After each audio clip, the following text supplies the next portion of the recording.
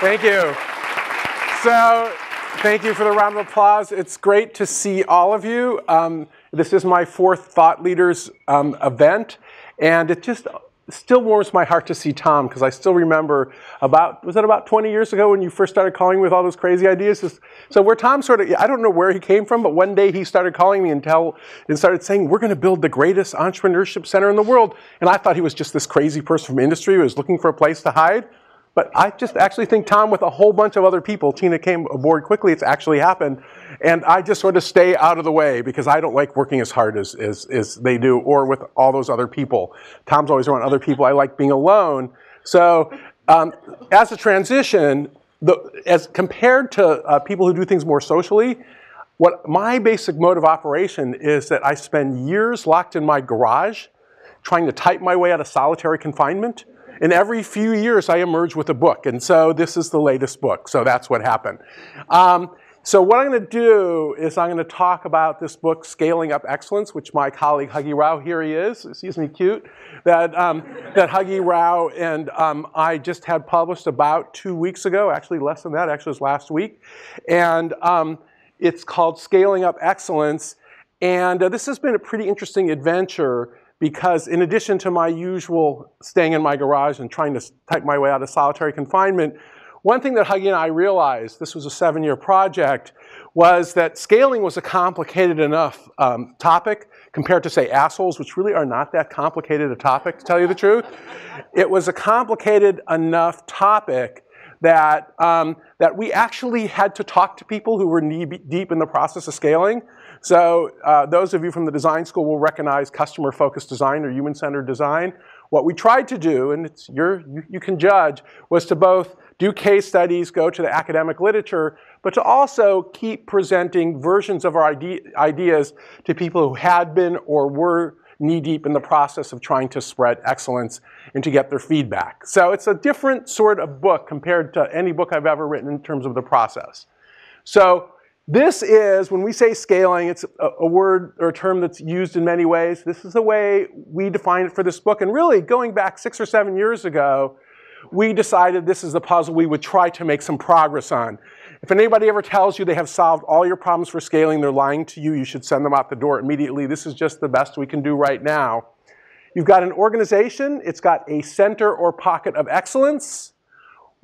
Essentially, how can you spread it further to places it perhaps deserves to go without screwing it up? And that's sort of what the book is about.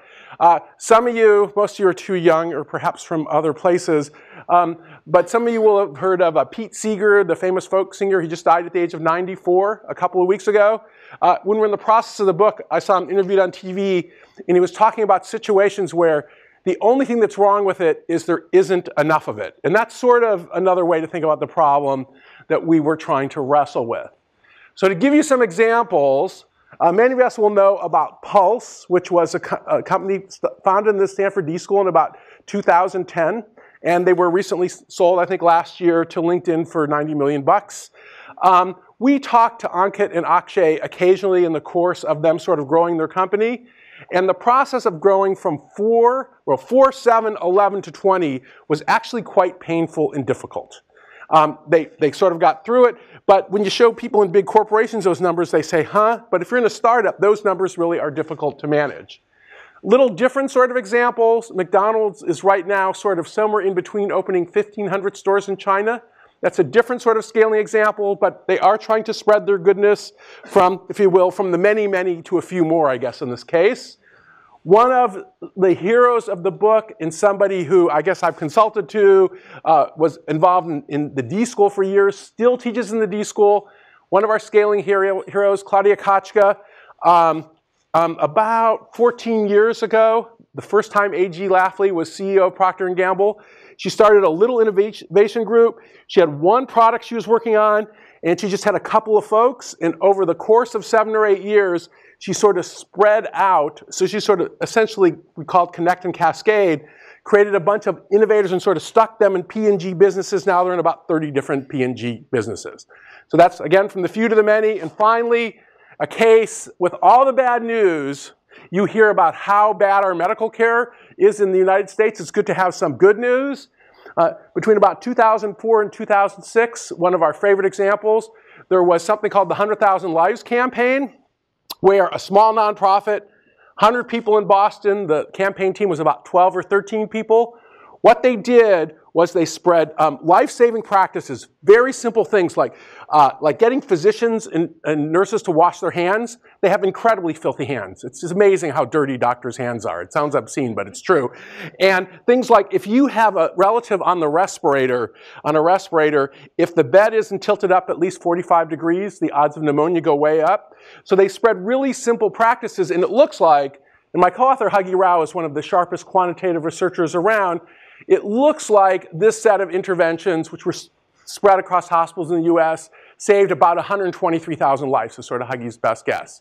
So these are all different, but they're all similar in that what the challenge is to spread something good even further. So to us, that's what scaling is. All right, so our core message is when we see something good, at least that seems good to us, spread, the people who scale badly, and this is classic in startups, they get so focused on running up the numbers that they don't realize that in the process what they really need to do is to slow down and spread behaviors and beliefs. We call this a mindset that sort of are in everybody's brain that propel scaling. And we would argue that a hallmark of effective scaling is essentially, as Huggy puts it, people know when to hit the brakes so they can accelerate faster later. And Huggy's got this new line that the great thing about brakes is it means you can drive even faster. And it's kind of the same with scaling. I was just with Huggy at Google yesterday doing a talk, and Google's a really great place. You can go back to even 2002. I remember interviewing Larry Page, and he talked about how pissed everybody was at him, the venture capitalists, his fellow employees, and also Stanford students, because he wasn't hiring them fast enough. But it turns out that focusing on hiring the right people was very important to Google's growth. Another example, Facebook with, we've had intermittent contact with folks at Facebook since the earliest days of the D School, when a woman named Katie Giermander, who was then head of products, used to come and hire our students from the D School. In fact, the other day I sent an email because she saw that our book came out, and she gave me a list of 4 or 5 people she sort of just hired right out of our class. I sort of forgot about that. But we've been following them for a long time. And the guy we talked to in particular is a guy named Chris Cox, another famous Stanford dropout. He actually finished his undergraduate degree and dropped out of symbolic systems. Chris Cox has now had a product. And in talking to Chris and other folks like Mike Schrofer, who's the CTO, they described to us, and we also talked to a lot of the other engineers, that at Facebook, when they hire a new engineer, because getting the mindset in people is so important, when you're hired, before they assign you to a job, what they have you do is they have you do 12 or 13 small projects. And we've all heard, probably most of us, about the move fast and break things mindset.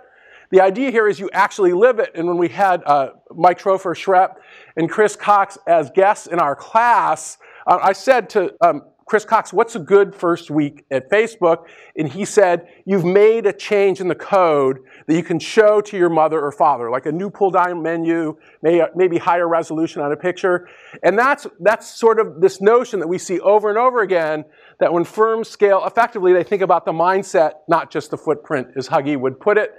And let me sort of warn you here that the kind of mindset that you need to scale an organization is going to vary wildly from organization to organization, depending on what they're trying to do, what the strategic intent is, what's most financially viable for them.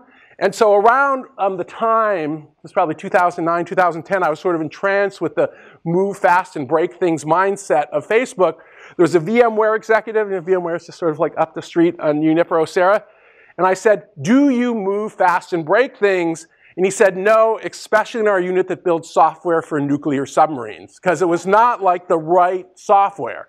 And so this is one thing you got to kind of keep in mind, is that the best organizations have mindsets, the right mindsets, but they have the right ones that are for them. But the constant that we see in effective mindsets, whether it's people making, I guess, software for nuclear submarines or at Facebook, is there's always this relentless restlessness. That's Brad Bird from Pixar, the Academy Award-winning director of Ratatouille and The Incredibles. And when Huggy and I interviewed him in 2008, he described how that was his attitude and how many times he got fired because when he got around people like at Disney in the very old days, The Simpsons, he got fired because they didn't have the relentless restlessness to make things better all the time. So I think that's a hallmark of the ones that are effective. All right.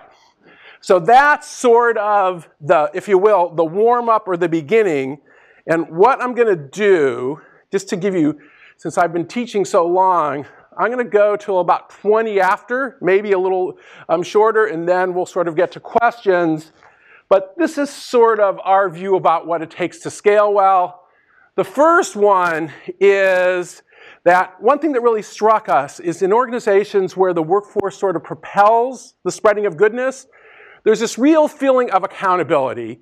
And by accountability, it's the feeling that I own the place and the place owns me, that everybody puts pressure on everybody else, if you will, to do the right thing.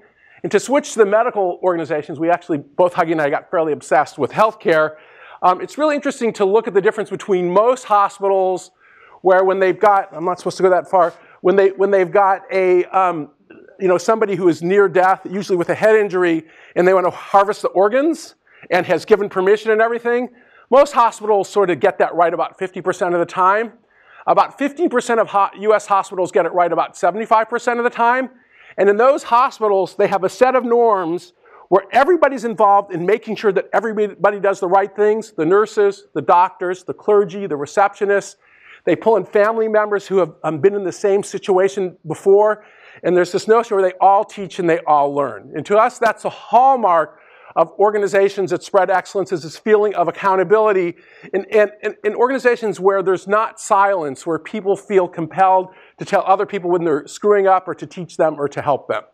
IDEO is a good example of that too.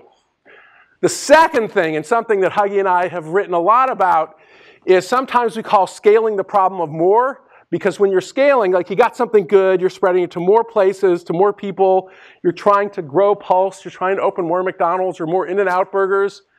But the other thing that we emphasize is scaling is actually a problem of less as well, because there are a whole bunch of things that, well, maybe used to work and don't work anymore and you got rid of them. And there also might be things you've always done that actually slow you down, you don't realize it. So to give you a few illustrations, I did not think I would live long enough to see the President of the United States fire the CEO of General Motors, but I did live that long.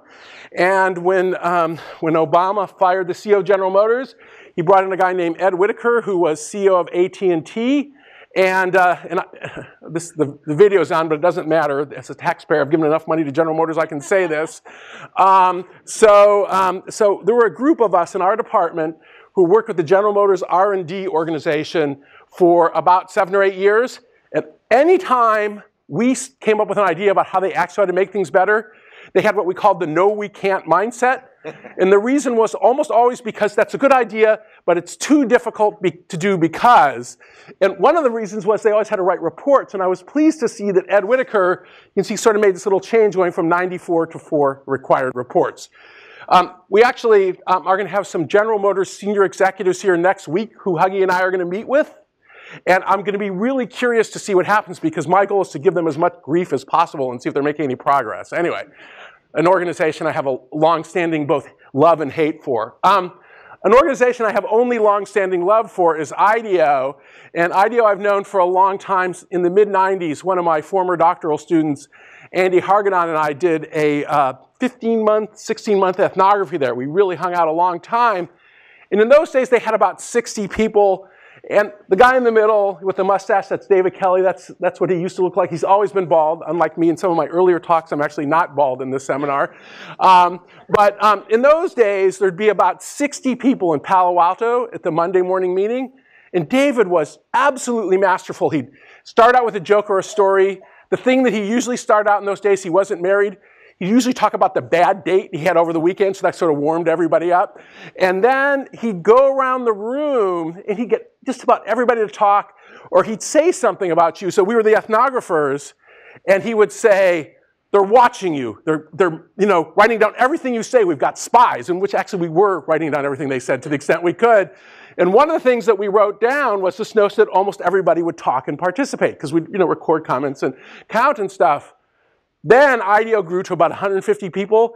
And I remember going to this Monday morning meeting sort of towards the end. It was absolute hell. It just did not work. They reached a scale where what got them there won't get them the next level.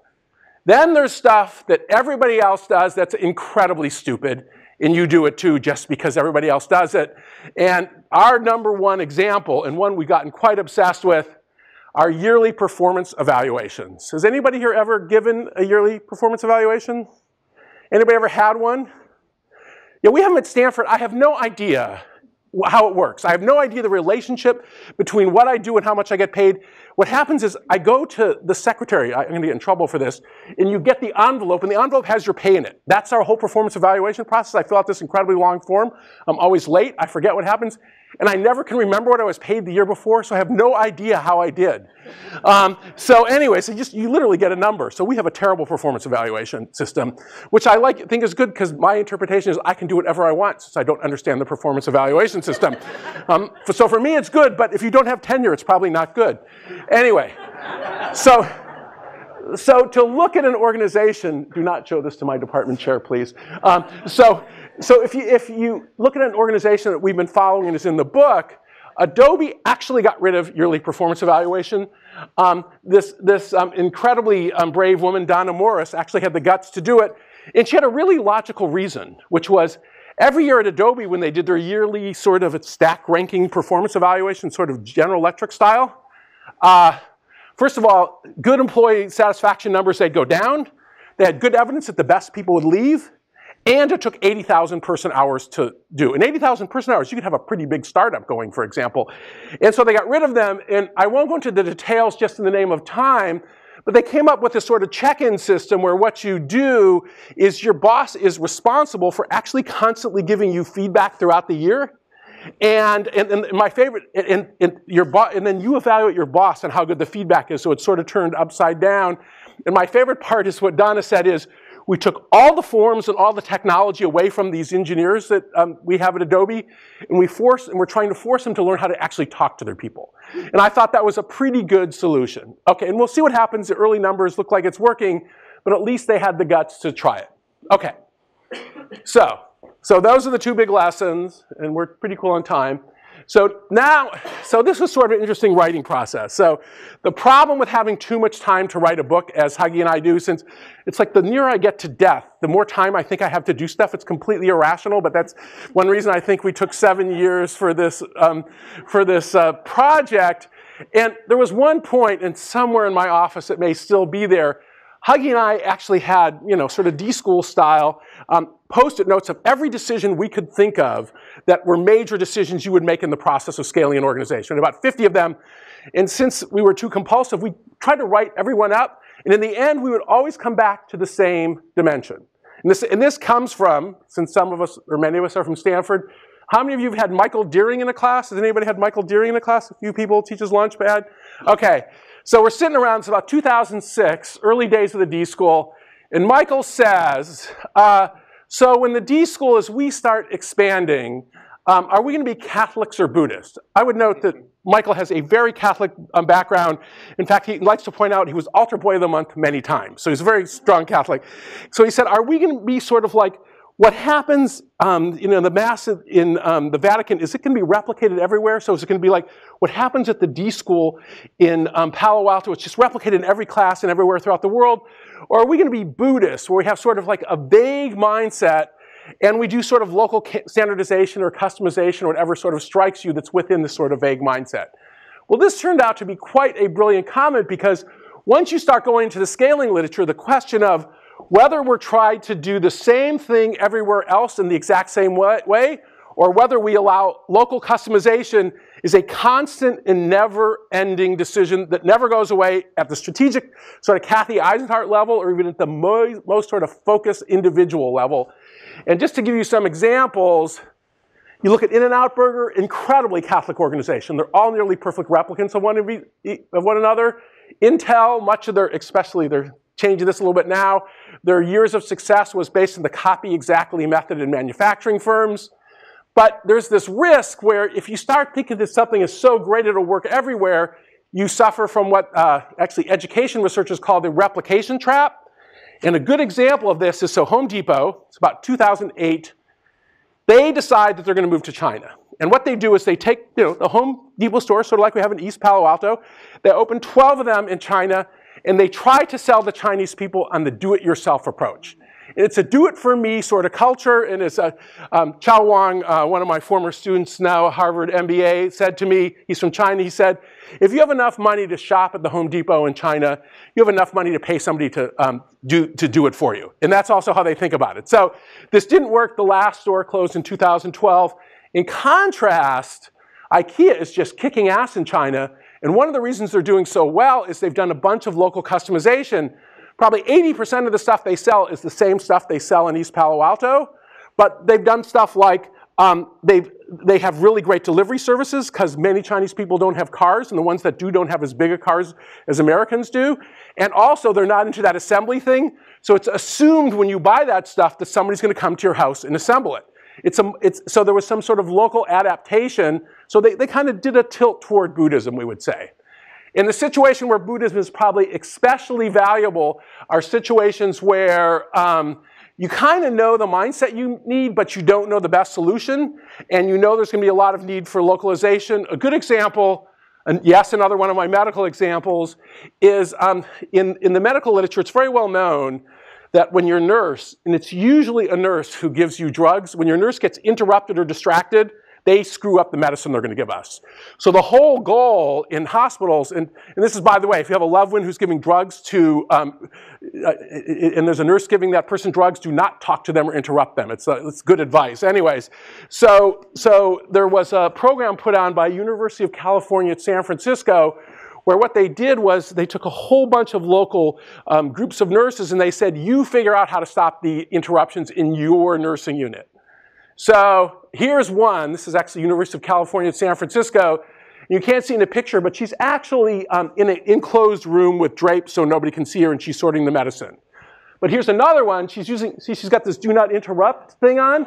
This is actually to the back of her. It's in a neonatal intensive care unit. So, I mean, she wants to be able to see the babies. And you can see sort of the different solutions. And here, it's always important to remember. So that's a Buddhist approach that worked. In general, the question of where to be on the Buddhism-Catholicism sort of dimension here is a constantly changing and strategic and tactical choice. I emphasize that. But one of the times when it's most dangerous to have too much Buddhism is when people have this delusion that they're so unique, they're so special that the rules don't apply to them. And many of you Stanford students know this. When you deal with tenured faculty like me, we think we're so special that the rules shouldn't apply to us. Doctors are just as bad. And a great example of when this can be done was that Atul Gawande, this is an article in the New Yorker, looked at a group at the hospital he was at in Boston that did knee replacements. And there was this guy, John Wright, who was at war with his colleagues for 7 or 8 years to get them to do more standardization. And they fought him at every turn, and most of them still don't like him. But look at the numbers. Cut cost by 50%. Patients leave about a day earlier. So sometimes ramming a little bit of standardization down people's throat is maybe the best solution for all. But the Buddhism and Catholicism thing, it's probably the most important decision points that we talked about in the book. Okay, I'm going to go about 25 more minutes. Here's some of the scaling principles, some of the big ones. Let me start with the first one. So this comes from Huggy Rao's research on social movements. So it turns out that even though we're at a place like Stanford, where we're all smart people who can make logical arguments, it turns out to change human behavior, especially collective human behavior, that just making a rational argument won't work. And the basic recipe is, as Huggy would put it, first you get the emotions cranked up, you get the hot cause cranked up, and then you link it to a tangible set of solutions. So to give you a good example, I already mentioned the IHI, the 100,000 Lives campaign. When they kicked off that movement, they brought together at a large conference about 4,000 different folks from hospitals, from the insurance industry, from the American Medical Association. And they had, in 2 of the speeches they have, one was from Sorrel King, whose daughter Josie died from a series of preventable medical errors at Johns Hopkins Hospital. And Sorrel said, please don't let this, what happened to my daughter happen at your hospital. So hot cause, cool solution. And my favorite part, so in Huggy did this case, one of the other speakers was Sister Mary Jean Ryan, who ran a large Catholic hospital system in Florida. And she basically said it's a moral imperative, or as I would translate it, if you don't join the 100,000 Lives campaign, you're going to go to hell. So that's a real hot cause. But then there was the cool solutions. Are you going to adopt, some of these 6 practices? Just real quickly, I don't want to spend a lot of time in this, but Huggy and I, this is about 2 or 3 years ago, we taught a class to try to get Stanford undergraduates to wear helmets. Let's do a quick, how many Stanford undergraduates we got here? Raise your hand. Keep your hand off if you wear a helmet. It didn't work very well, but anyways. So we're still trying, though. If you get in a serious accident, and you have 85% more risk of injury if you wear a helmet. So anyways, so what happened was we sent out this group, our groups of students, and we had them sort of basically deal with groups of undergraduates and try to get them to wear helmets. In one of the groups, they did what they called the watermelon offensive. This was with the men's soccer team, and they tried to convince them to wear helmets. They made a rational argument. This did not work at all. So what they did was they started smashing broken watermelons everywhere, and they put little things on their handlebars. I have one in my office that were basically a picture of somebody next to a smashed watermelon with a crashed bike sort of lying there without a helmet on. And they kind of got them laughing and going, and it's also, sort of a light but gruesome metaphor. And then they got them to start wearing the helmets. So this was, at least for about 7 weeks, this was effective. And as we can tell from the survey here, we're having no lasting impact at all. And we can talk about when scaling sticks. The other thing is, when it comes to creating a hot cause, people are good at creating a hot cause, are the masters of naming the problem, or better or worse yet, naming the enemy.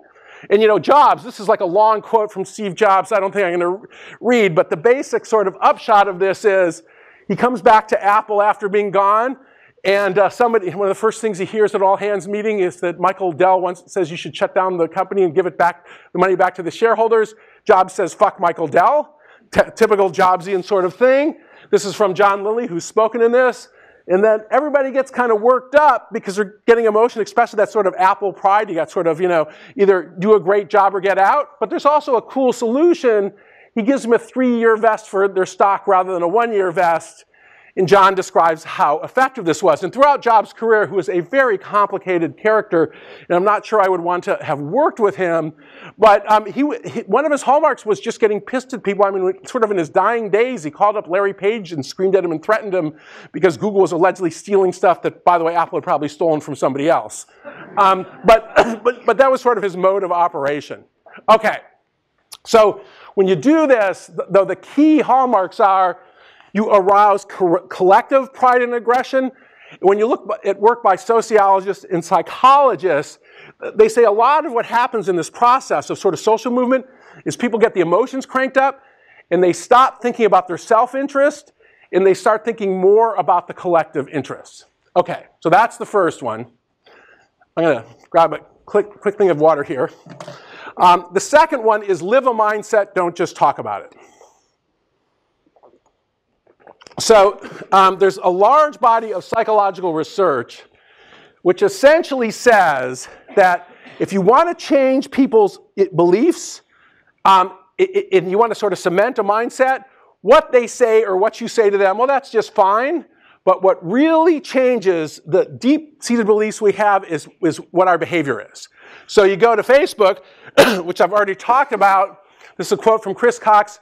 We don't talk about our mindset much. They kind of get an introductory lesson or lecture from Chris, who still does it, from most people at Facebook. Maybe they give them a computer and get them going. But the idea is to live the mindset, not to talk about it. And it turns out, and there's good research to support this, that even if people don't like the direction you want them to go and don't believe you, your job is to keep them marching in the direction you want them to go. And there's a lot of evidence that their beliefs will change as a result as long as you keep them going. And by the way, every major religion and every major military uses this technique to brainwash people. But to give you so I actually lost Bonnie Simi, but I'm going to tell this story anyway. So I took out one slide too many. So there's this amazing Stanford graduate, Bonnie Simi. So Bonnie's a 3-time Olympian in the luge. And for you undergraduates, you will love this. I sort of love this too. There was one point, Bonnie's in her 50s now, she got a letter from the provost putting her on academic probation. And the same day, she got a letter also from the provost congratulating her for making the US Olympic team. So she had an interesting sort of career. Well, Bonnie, in addition to doing all these Olympic efforts, she became a pilot and eventually became a pilot at JetBlue. And Bonnie has since done all sorts of stuff at the D School. Along the way, she got an MBA and a degree from management science and engineering just in the last 5 or 6 years because she loves school so much. And one of the reasons she got a degree from MSNE is she wanted to learn about operations, because some of us will remember in 2007 there was a terrible incident where there were thousands of people stuck on planes at Kennedy.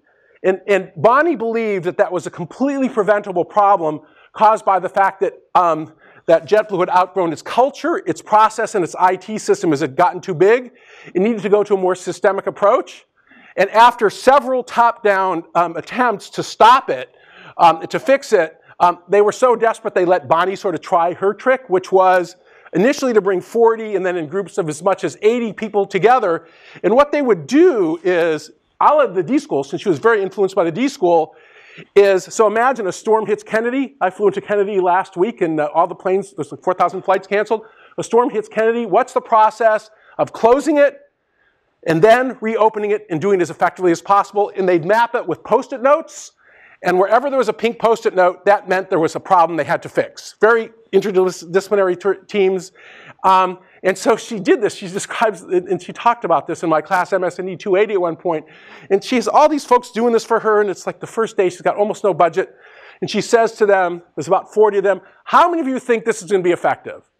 Not a single one of them raised their hands. But they liked Bonnie, so they kept sort of moving forward.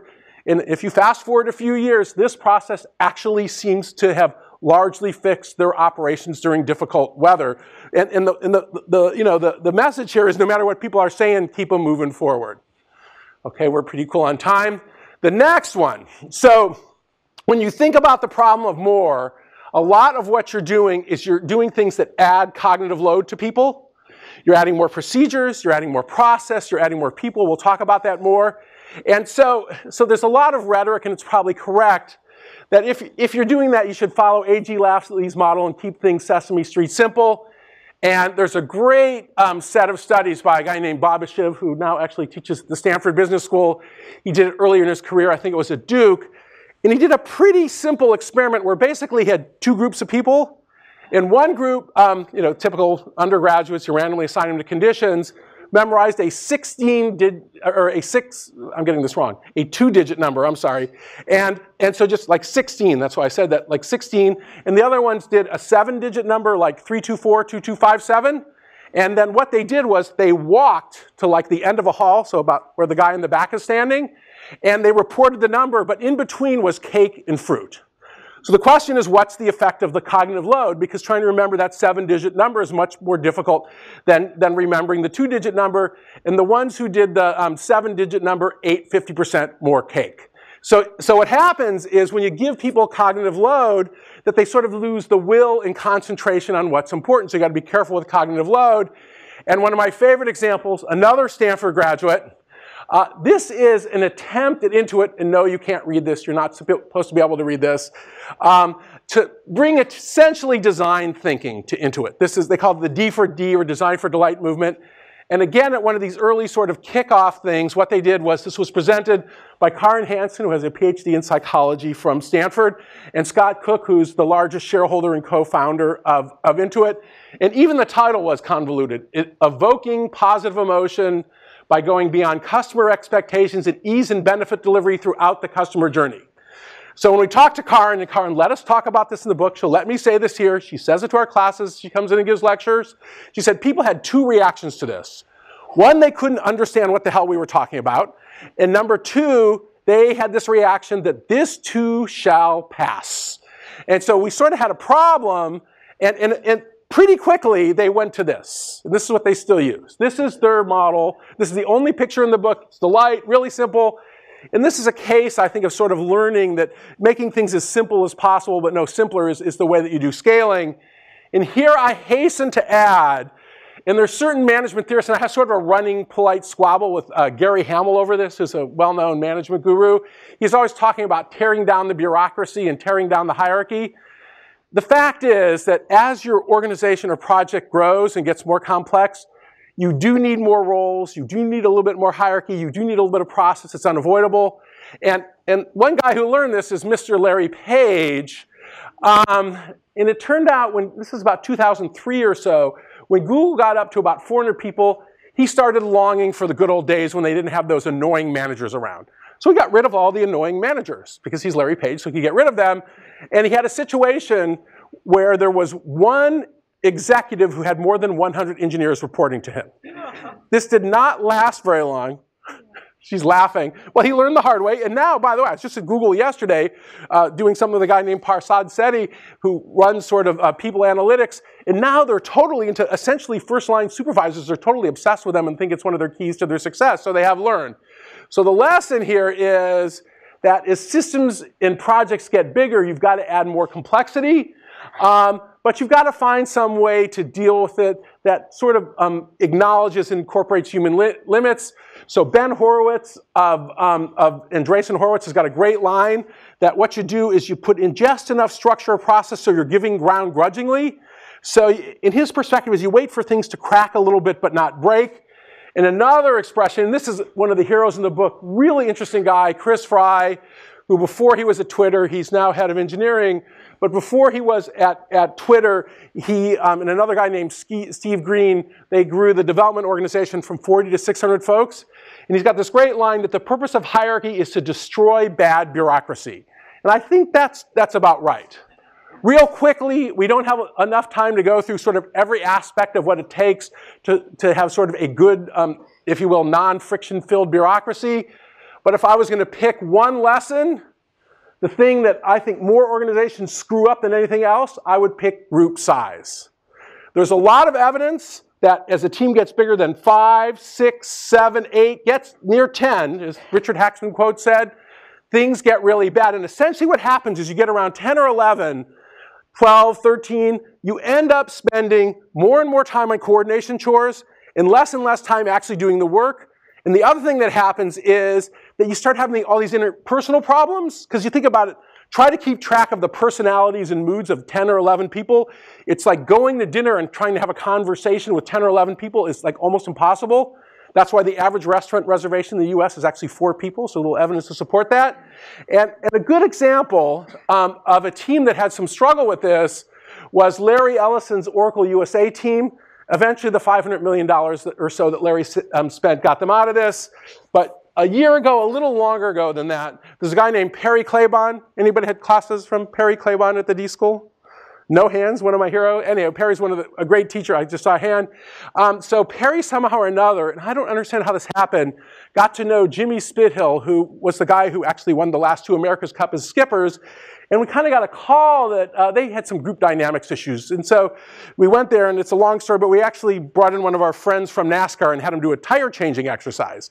But in the process, they had this broken sailboat laying around. That's why they had time to deal with us academics. And you may remember the story. This was October last year. So what happened was this is a 72-foot sailboat. And I am going to break the rules here. That's 72 feet. This is about 110 feet. It's a $12 million boat. This is about a $3 million mast, basically. So this is in San Francisco Bay. There's an ebb tide. The tide's going out. Now they're on the other side of the Golden Gate Bridge, and here's their boat, okay? And what happened, in part, there's lots of other explanations. These boats are really freaking hard to sail. But part of the problem was they had all been racing in 5-person sailboats, and they moved to 11, and they had all these coordination problems that they had to deal with. And by the way, they got better. They came back. They won the America's Cup.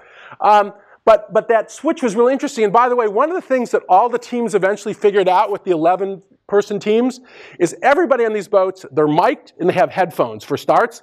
It's so loud, 72 feet, they're going 50 miles an hour in like a 25-knot wind, you just can't hear anything.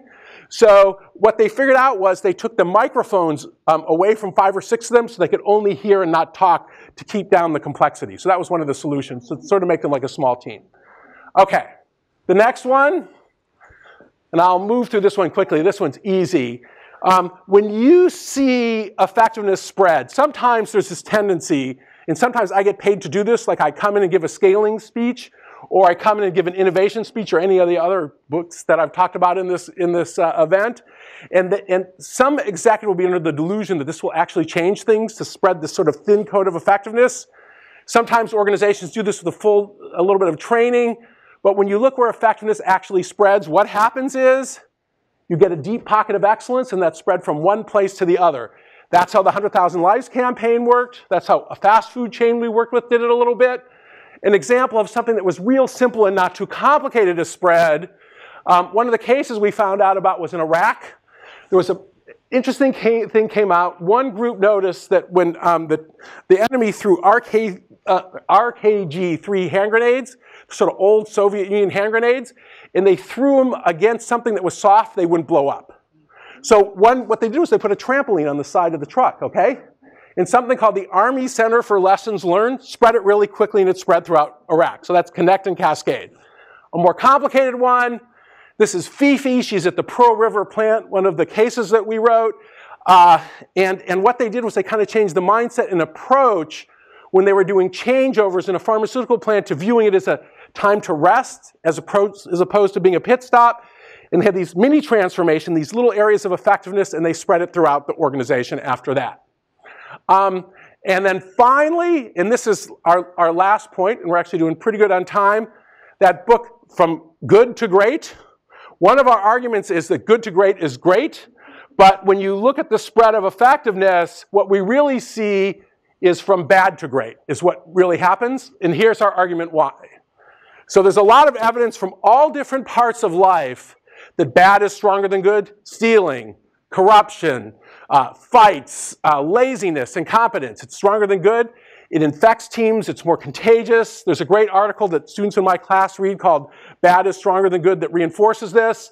To tell you maybe the most important thing you will hear today, for those of you who want to maintain long-term personal relationships, there's good evidence that if you are in a long-term relationship and every time you have an argument or fight with your partner, or just an unpleasant interaction, if you don't make it up with at least 5 good ones, you are in trouble. Things are not going to last. And the same thing happens when you go into the workplace. Bad interactions pack 5 times the wealth of good interactions. If you have one deadbeat or jerk in your team, it lowers performance by 30 or 40%. So there's a lot of evidence that in order for good to spread, what your job is to get rid of the bad first. So to give you one example, one of the class guests in our scaling class was a guy named Barry Feld. And Barry Feld took over Cost Plus stores. This was about 7 or 8 years ago. The stock price was 1. They were on the verge of going into bankruptcy. And so he had like 156 stores, and he walked around to most of them, visited most of them.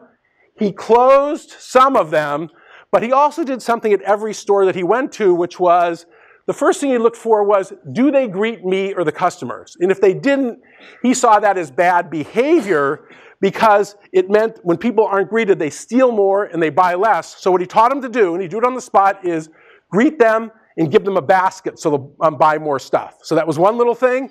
And then the other thing is he looked to see was if the bathrooms were clean, because he had learned from a career in retail that when the bathrooms are dirty, it's connected to a whole bunch of other problems. And eventually they were sold to Bed Bath & Beyond, and it was a good exit story. And getting rid of the bad is not necessarily always getting rid of sort of obnoxiously bad, difficult things. Sometimes it's little things that screw up your group. So this is from Chris Fry, who we're actually doing something at the Commonwealth Club next week, which should be fun. He's now the head of engineering at Twitter. So he takes over engineering at Twitter, and he goes to his first meeting with his senior team, and he looks, and they're doing what probably many of you are doing right now. They're all looking at their cell phones, and he says we're having votes, and they're still looking at their cell phones. They're not even listening. So he took their cell phones away from them and put them in a basket. And think about who works for Twitter. The way he described it is they all started vibrating because it was like taking away their heroin or something. And but he said we actually have shorter, more effective meetings now. And to me, that and we all know about the distraction of cell phones and like. But to me, that's a pretty good example of getting rid of something bad so the good can spread. Okay, we can move. There's the scaling principles, a couple of wrap-up comments, and we can have some discussion, hopefully. The first thing, and this is really something that we learned, when we hear these words and we're talking to people who are trying to spread excellence, we don't have time to do it the way we really should. or we're going to take the path of least resistance, we start getting nervous. Because there's a lot of evidence that what ends up happening is, I'm going to get in trouble from this, but you'll end up like Groupon, where you want to do things so quickly that you screw up everything else and you got to go back and redo it. It's this notion, and in fact, if you look at research on how educational interventions spread, there's a lot of evidence that the most effective groups take the path of most resistance. So I wish I could tell you it was easy, but it is not easy, and there's no such thing as quick and easy scaling we can identify. And related to this, we're going to end with my buddy and the local and deserved hero, David Kelly. So I've been involved with two different scaling efforts with David. One as an observer and the other as a participant. I learned it's much easier to be an observer than a participant, by the way. In the mid-90s through about, well, even through now, I've been an IDEO fellow. So I sort of watched IDEO scale. And there's lots of times when people would be all upset and they go into David's office and you just sort of tell them to calm down. That basically, like it says, scaling's a manageable mess. It always seems screwed up. You sort of need that to move forward. And I always said, David's so wise. He must be calming them down. And then we started the D School, and I was actually helping to scale. And I was one of those people in David's office, hysterical, or just sort of like standing there because everything was all screwed up. What's going to happen next? We have no procedures. People are fighting. I mean, with all due respect to the D School, if you want good group dynamics in the senior team, this is not a place to go. And it still isn't true. But David, one thing that he does is he sort of casts a spell over you, as the quote sort of says, that you clean it up the best you can, but you got to keep moving forward. And this is kind of weird, but and I'll end here. It always reminds me of research on mood and even research on things like a visit to Disneyland, which is sort of interesting. And it turns out, and I think this is an important thing for both leaders and for our own mental health, that if you look at the average mood of the average person, right now always sucks the most. Lots of evidence. So how are you feeling right now versus tell us about the past, because most of us have pretty good mental health and we misremember how good things were in the past, and we're pretty optimistic about the future. So a lot of what a leader's job is to change attention, to move away from how much the present sucks, to thinking about the great past and especially how great things are going to be in the future.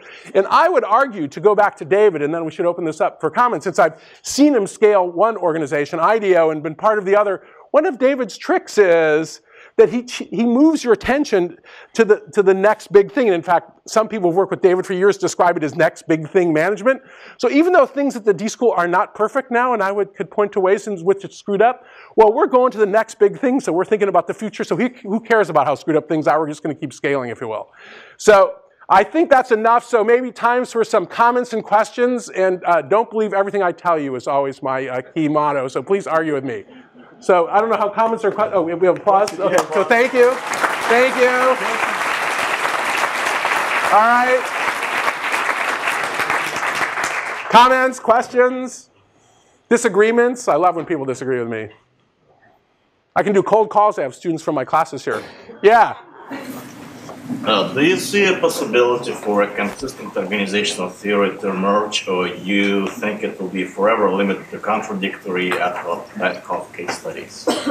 Wow. So you just said everything sucks in organizational theory and there'll never be any consistent theory. I have been an organizational theorist for 30 years.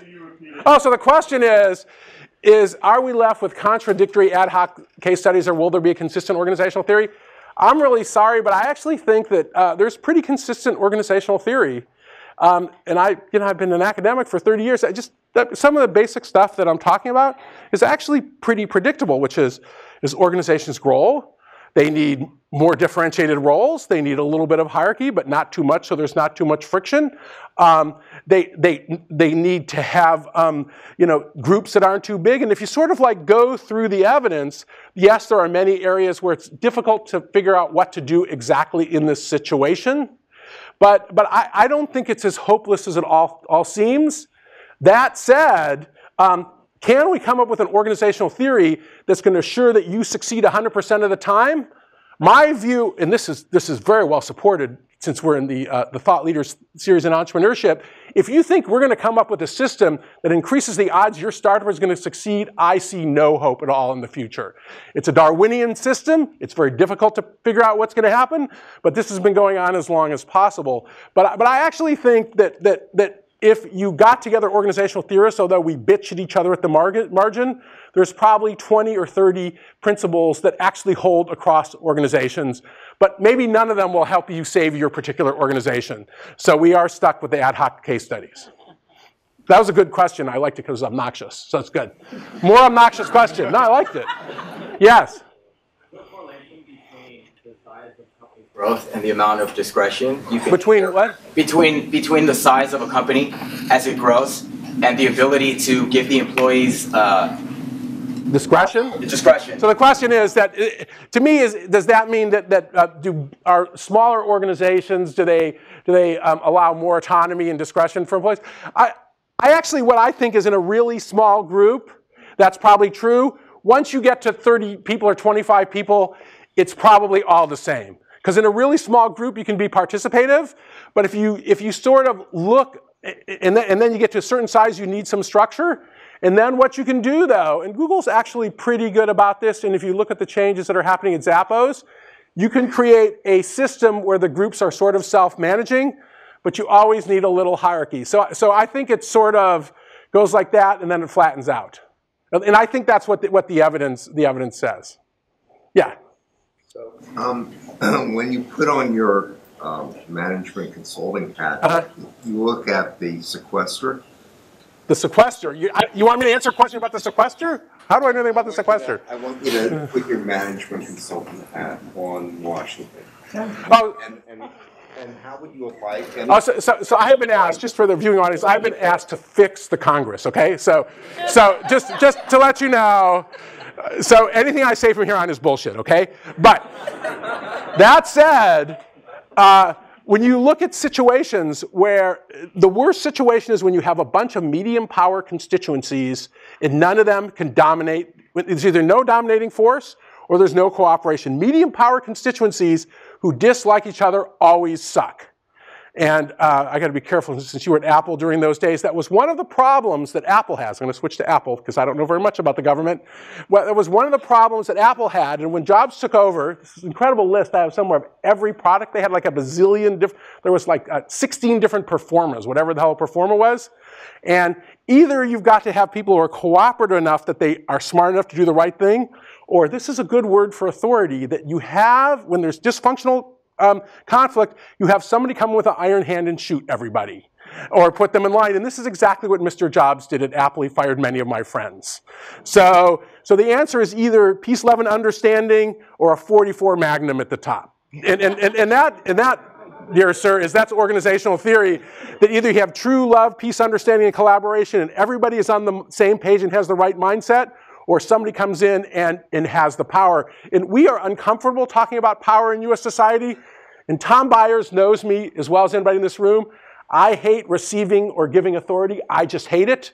But the fact is, as an outsider, sometimes it actually works. Yes? When you're looking at characteristics of organizations and their leaders in terms of being Buddhist versus Catholic, yes. What do you think about the sort of leaders themselves being born or made? Do you think there are other philosophies that may not lead to a good organizational leader? Boy, that's an open-ended question. So how do I summarize that for the viewing audience? Born or made? Are leaders born or made? The answer is yes. And so here's why. That's the answer to. So in the old days, when I was a real academic, I actually got involved in a bunch of these person-situation debates. And essentially, what you have is the behavior you see is such an interaction between person and situation that untangling them is actually pretty difficult. So yes, there's some genetic loading, but the fact is, and there are probably some people who are not genetically prepared to be leaders, including some. I have a son with Asperger's syndrome. I'm not sure he should be like leading a large company. Maybe he could be a member of it, but most people probably have enough of the genetic loading to actually be in a leadership position. And what depends is giving them the opportunity to actually do it. And there are some people who don't have the loading. And I would go back to the good old days of Hewlett-Packard, which used to be a great organization. God knows what it is now. Meg Whitman has a job that's even harder than being governor of California. She found it. But in the good old days, what they would do, and I have lots of friends, Deborah Dunn, who's teaching a class here at the D School, what they do is, if you were sort of a competent solo player, they'd give you one person to lead and see if you screwed it up. And then they'd give you a team. Then they'd give you a little bit more. And when you do that, it turns out that leadership is a learned skill that most, but not all people can learn. And there might be some magical, amazing leaders, but Danny Kahneman, the Nobel Prize winner in economics, and I don't know what happened to this data set, but at one point I heard a rumor, he had a data set, that if you randomly switch the CEOs of all the Fortune 500 firms, there would be no change in the performance across the Fortune 500. I know this is true, and I think I believe in leadership more than that, but you know, leadership's a complicated thing. And that's a question that people, I think, don't really know the answer to, but I do think that leadership is a learned skill. I would emphasize that. One more question, Professor Beyer says. Final question. Yes, sir. Can it be a three-part question? A three-part? No, it has to be short. All right, so I'll just go into it's most serious. So the thing is that I feel like a lot of us are going to be working in the real world. Yeah. Most likely, we're going to be on the bottom of the totem pole. We're going to be like a low individual. Say you're like in a toxic environment. You're in an organization that's just like completely resistant to change. What do you do? How do you incite change? And yeah, like. Well, so this is the question. You're in an organization that sucks. What do you do? And you're working there as a low-level employee. Yeah. So to me, real quickly, either you try to create goodness where you're at, and this is the scaling thing, and it really is quite interesting that there are some cases where people create a little local goodness, and then it spreads and it spreads and it spreads. Now, so this guy mentioned case studies is exactly right. I could tell you 15 case studies of people who did this, but if we looked at the odds, this approach just sucks. On average, you're going to fail.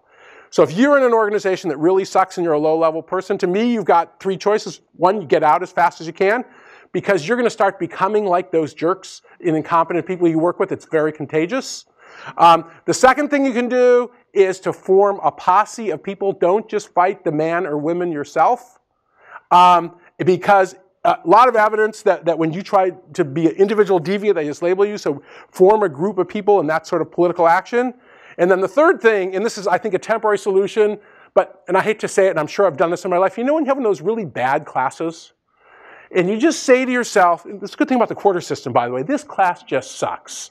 And because, you know, I have 3 kids, and I'm used to them having classes that suck, and we just say to them, suck it up, to use that term, and just get through it and learn the fine art of emotional detachment. Sometimes, you know, like life is like a bad airplane ride, and we've all had the bad airplane ride, you know, like you get bumped, and I had this about 3 weeks ago. I'm in the last row, middle seat by the bathrooms in a giant plane, and I'm a big guy, but the 2 guys on either side of me are at least 50 pounds each heavier than me.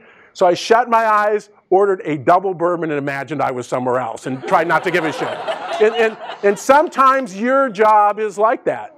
And it's not a good permanent solution, because I would still be drunk and on that airplane, right? But sometimes just sort of like, you know, the fine art of knowing when not to give a shit is a really good technique. But get out as fast as you can is my quick advice. And I think we better end on that weird question. Tom wants it to end. Thank you.